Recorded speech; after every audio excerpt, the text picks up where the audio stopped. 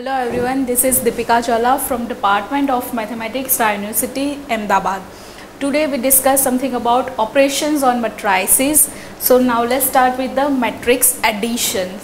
As earlier lectures we see that matrix is nothing but an arrangement of an elements. So matrix additions, that means add elements, corresponding elements of the matrix. So you can add or subtract matrices if they have the same dimensions. That means all the matrices have the same order, that means either a 2 by 2, 2 by 3 or 3 by 3. That means the same number of rows and columns. To do this, you add or subtract the corresponding numbers in the same positions. For example, here the dimension of this matrix is 2 by 2. That means there are 2 rows and 2 columns, and the order or dimension of this matrix is again a 2 by 2. That means you can add these two matrices. If any of this matrix have not the same dimension, you cannot add these two matrices. So for addition of these two matrices, we have to add the corresponding elements. That means here the first element of matrix A is -5 and the first element of matrix B is 6. So add -5 and 6, here -5 and 6. Same way here this element is in first row second column and this element is in first row second column. So add these two elements, 0 plus of -3. Here this element of matrix A is in second row first column and this element of matrix B is again in second row first column. So add these two elements, and this one is second row second column and this element is second row second column. So add these two elements. So -5 plus 6 is 1. 0 plus of -3 is -3, 4 plus 2 is 6 and 1 plus 3 is equal to 4. So this one is the addition of these two matrices, that is A plus B, and the dimension of this matrix is also a 2 by 2. Now when a 0 matrix is added to another matrix of the same dimension, the same matrix is obtained. That means if you add a null matrix to a original matrix, then the answer become a same matrix. For example, let's take this one is a matrix whose dimension is 2 by 3. That means there are 2 rows and 3 columns, and we add the similar dimension of a null matrix. That means the order of this null matrix is again a 2 by 3. So resulting matrix is the nothing but the same matrix. That means 2 -1 3 1 0 and -1, and the dimension of this matrix is again a 2 by 3. Now matrix subtractions, again same condition is that when two matrices are subtracted, order must be a same. That means if this matrix has order 2 by 3 or 3 by 2, this matrix is also ordered by 3 by 2. That means there are 3 rows and 2 columns. So subtract corresponding elements, that means 1 -1, 2 minus of -1, -2 -1 and 0 -3. Same way -3 -2 and -1 -3. So 1 -1 is 0, 2 minus of minus become plus. So 2 plus 1 is 3, -2 -1. Again here addition, this we add these two elements but sign is of minus. So -3, 0 -3 is -3, -3 -2 is -5 and -1 -3 is -4. So this one is the answer of subtraction of these two matrices, and the order of this matrix is 3 by 2. That means there are 3 rows and 2 columns. Now scalar multiplication of matrices. If we multiply by any scalar of this matrix, the answer is a scalar of this matrix. Here for example, let's take this one is a matrix of order 2 by 3. That means there are 2 rows and 3 columns. If I multiply this matrix by 3, here 3 is any scalar, clear? So the answer is multiply each and every element by a scalar, that means by a 3. So 3 into 1, 3 into minus 2, 3 into 2, 3 into 0, 3 into minus 1 and 3 into 3. So answer is 3 into 1 is 3, minus 2 into 3 is 6, 3 into 2 is 6, 3 into 0 is 0, 3 into minus 1 is minus 3 and 3 into 3 is 9. So this one is a scalar matrix of matrix A. That means we multiply this matrix by a constant scalar k. Here k is equal to 3. Now next point is matrix multiplications. To multiply matrices A and B, look at their dimension. That means if the number of columns of A does not equal to the number of rows of B, then the product A into B is undefined. That means if we want to multiply two matrices, then the column of first matrix is equal to the row of the second matrix. Here you can see that this one is one matrix whose dimension is m by n, and this one is the another matrix whose dimension is n by p. If we want to multiply these two matrices, then the column, here n is the column of first matrix and here n is the row of the second matrix. This must be a same. If this one is not same, see here, if this one is not same, multiplication of these two matrices is not possible, and the answer of product of that two matrices is m into p, size of the product. That means the dimension of the answer of that two matrices is always m by p. So now let's start with the multiplication of two matrices. The multiplication of matrices is here shown than the put in the words. You multiply the row of the first matrix with the first column of the second adding product. That means let's take this one is one matrix whose order is 2 by 3. There are 2 rows and 3 columns, and the order of this matrix is 3 by 2. There are 3 rows and 2 columns. So here from previous slide, if the number of column of first matrix is number of row of the second matrix, then and then we multiply these two matrices, and here this one is satisfied. That means the order of the number of column of this matrix is 3 and the number of rows of this matrix is again a 3. So 3 is equal to 3. So we multiply these two matrices.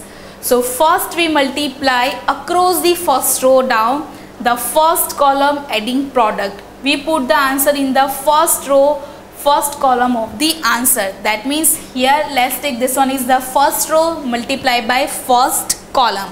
So multiply corresponding elements and add the other elements. So here 3 into 2, 3 into 2 plus minus 2 into minus 1, minus 2 into minus 1 plus 1 into minus 3.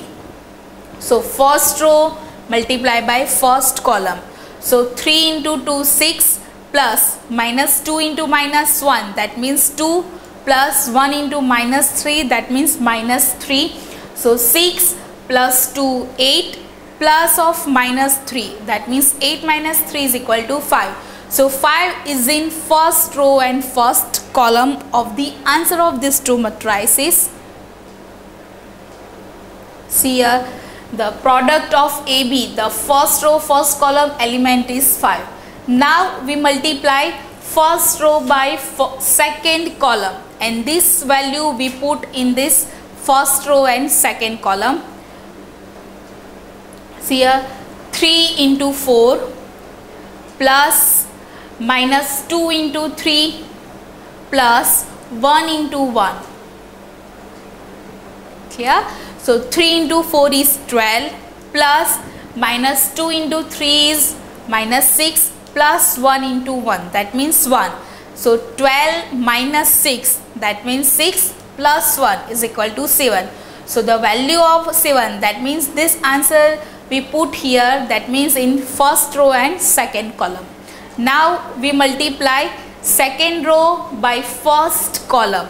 So here 0 into 2 plus 4 into minus 1 plus minus 1 into minus 3. So 0 into 2 is 0 plus 4 into minus 1 is minus 4 plus minus 1 into minus 3 is 3. So 0 minus 4 plus 3. So minus 4 plus 3 is equal to minus 1. Put this value in second row first column. So this one is the second row first column. Now we multiply second row by second column. So same way, multiply 0 into minus 4 plus 4 into 3 plus minus 1 into 1. So 0 into 4 is 0 plus 4 into 3 is 12 plus minus 1 into 1 is minus 1. So 0 plus 12 minus 1 plus 12 minus 1 is 11. Put this value in second row second column. Clear? So this one is the answer. Now notice the size of A and B and the size of the product AB. Here the size, the dimension of this matrix is 2 by 3. 2 rows and 3 columns, and the dimension of this matrix is 3 by 2. That means 3 rows and 2 columns. So here the number of rows is equal to 2. Here the number of columns is equal to 2. So the product of these two matrices is 2 by 2. That means the size of the product of AB is 2 by 2. You can see here. Now let's take last point, adjoint of a matrix. The matrix formed by taking the transpose of the cofactor matrix of a given original matrix. That means to find adjoint matrix, first we have to take the cofactor of each and every element, then change the sign, and lastly we take the transpose, and this one is give the adjoint of matrix A. Normally it is denoted by ADJ. ADJ is nothing but the adjoint, and this one is matrix A. For example, we want to find out the adjoint of this matrix. So first we have to find out the cofactor of each and every element. Here there are total 9 elements. So first we find out the cofactor of all these 9 elements. So let's take the cofactor of this element A11. The cofactor is normally denoted by in capital letters. This one is matrix A, that's why we take the capital A11. This one is the cofactor of first element. That means the element which comes in first row and first column.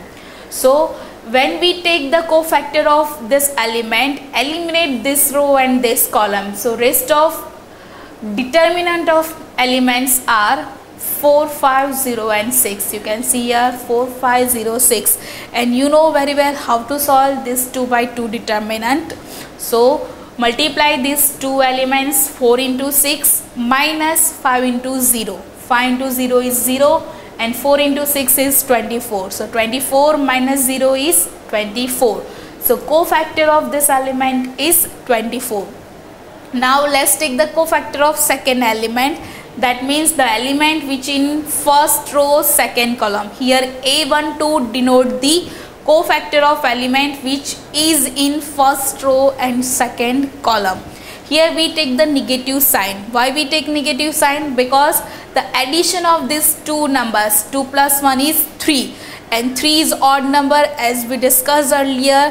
If there is an odd number, sign become minus, and if the addition is even number, the sign is plus. So here 2 plus 1 is equal to 3 is an odd number, that's why we take the negative sign. So similar way, eliminate this column and this row. Why we eliminate this 2? Because we want to find out this, the cofactor of this element. The element which lies similar rows and columns we eliminate. So rest of determinant of elements are 0, 5, 1 and 6. 0, 5, 1 and 6. So 0 into 6 is 0, minus 5 into 1 is minus 5, but minus minus become plus. So cofactor of this element is 5. Now we want to find out the cofactor of third element. That means the element which lies in first row and third column. So similar way, cancel out this column and this row.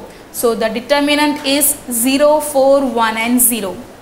0, 4, 1 and 0, and the symbol or the sign is plus, because the addition of these two numbers 1 plus 3 is equal to 4, which is an even number. That's why we take the plus sign. So 0 into 1 0, minus 4 into 1 is minus 4. So answer is minus 4, or cofactor of this element is minus 4. Similar way, we find out the cofactor of this element. This element lies in the second row, first column. So addition is an odd number, that's why we take negative sign. So cancel out this row and this column. Rest of elements are 2, 3, 0, 6. So 2 into 6 is 12, 3 into 0 is 0. So 12, sign is negative. So cofactor of this element is minus 12. Now take second element, that means row elements which lies in the second row, second column. So cancel out second row, second column. The rest of elements is 1, 3 is 1, 6. 1, 3, 1, 6. And 2 plus 2, answer is 4. 4 is an even number, that's why we take the plus sign. So 6 minus 3, answer is 3. Now find out the cofactor of this element, that means elements lies in the second row, third column. So cancel out second row, third column. Rest of elements are 1, 2, 1, 0. So 1, 2, 1, 0, here we take negative sign because addition of this two number is an odd number. So 1 minus 2, minus minus become plus, that's why answer is plus 2. Similar way, we can find out the cofactor of this element and this element. The symbol or sign of this element is 3 plus 1. 3 plus 1 is 4. 4 is an even number. That's why we take plus sign. Here this element, the sign of this element lies in third row, second column. So 3 plus 2, addition is 5, and 5 is an odd number. That's why we take the negative sign. And this element lies in the third row, third column. So 3 plus 3 is equal to 6. 6 is an even number. That's why we take plus sign. So the cofactor of this elements we put in this form. So as a result, the cofactor of matrix A is, that means we write down the cofactor of each and every elements. In last step we are taking the transpose. That means first row become first column. You can see here this one is first row and this is first, it's become first column. Now second row become second column and third row become third column.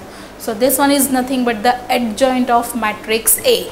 That means if you want to find out adjoint of a matrix, the steps are, first you have to take the cofactors, second one is you have to change the signs, and third factor is you have to take the transpose, and last step is nothing but it is your adjoint. That's it. Thank you.